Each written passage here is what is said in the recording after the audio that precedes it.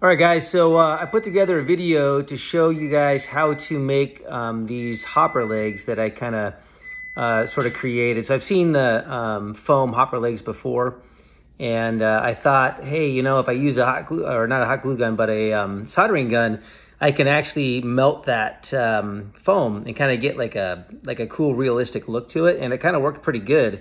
So I thought I'd share a video with you on how I did it. So if you're interested in giving that a shot, go for it. I think it's gonna float that fly really well. I mean, the more foam we have on that fly, the better it's gonna float. So I'm gonna show you how I actually made the legs, and I'll show you how I use the soldering gun to kind of add a realistic look to it. So hope you enjoy it.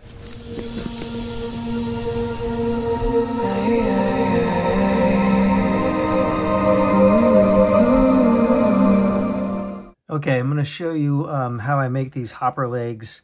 They are super cool because they're made out of foam, and so they're going to really help with the flotation of that hopper. So you want to cut them out to the size that you want. The edges don't have to be perfect because I'm going to use a soldering gun to kind of tone them down a little bit and kind of give some details to it. But if you take a pin, you want to go at an angle here so that the leg sticks out at an angle, and kind of just try to get the middle of it if you can. And then just poke that hole through there. Should be good. Okay, and then take your bobbin threader here and go ahead and stick that through. And you can go all the way through till you get that little spot right, where did it go? Right there. Take whatever color leg you want. You can kind of just put it through the gap there. Okay, kind of just let it hang and then pull it through. Now you got to pull it kind of hard because you got to get that one end through, which it pops through right there. Okay, and then since the leg is going to be hanging this way and coming down at an angle, you want to tie a knot on this end. Okay, just like that. One should be sufficient. Kind of pull it down so it's snug. Take a little Zappa gap. You don't need much. Let me set that down. And I usually just put a little, make sure you get all the excess off, just put a little dab on there. Okay, and then just pull it through. Watch your hand there so you don't get it. Okay, and then you're good to go. Then you take your scissors, trim this. Okay, and then you can kind of cut the leg, you know, just like that for now. And then you can always trim that up later on. You can do 2 through there if you want. Usually just do 1 where it works pretty good. And then I'll show you in just a second how I use the soldering gun to kind of add the details to this.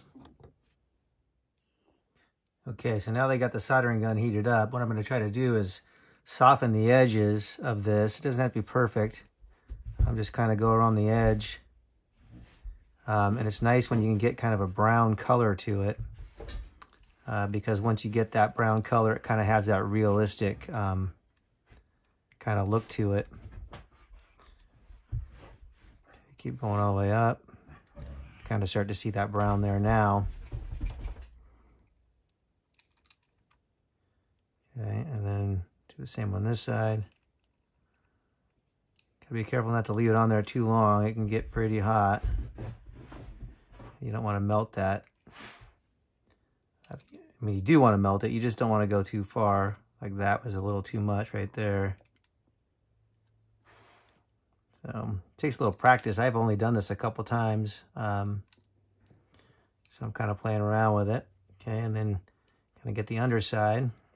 Be careful not to hit your leg.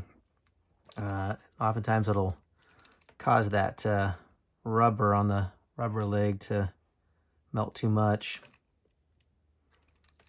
It actually causes the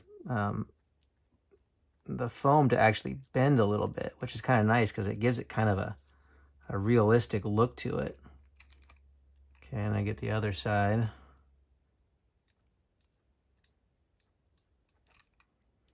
And I would say almost a few sort of imperfections are okay because it starts to give that realistic look.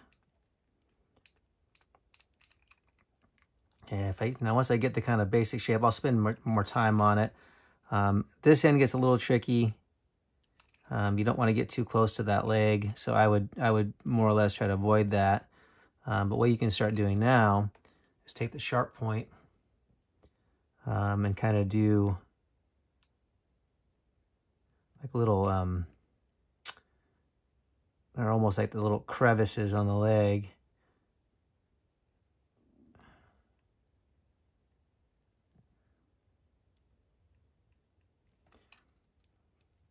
And you can kind of see that now. Maybe a couple marks here. Careful not to go too far on that side because it'll get into the leg, the red part of that leg. And then you can kind of do the same thing here.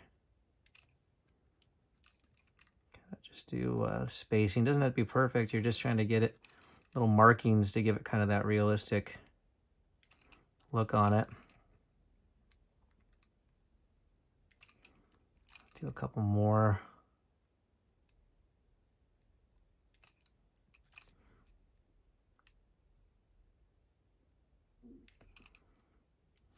Okay, and then maybe a few small marks here.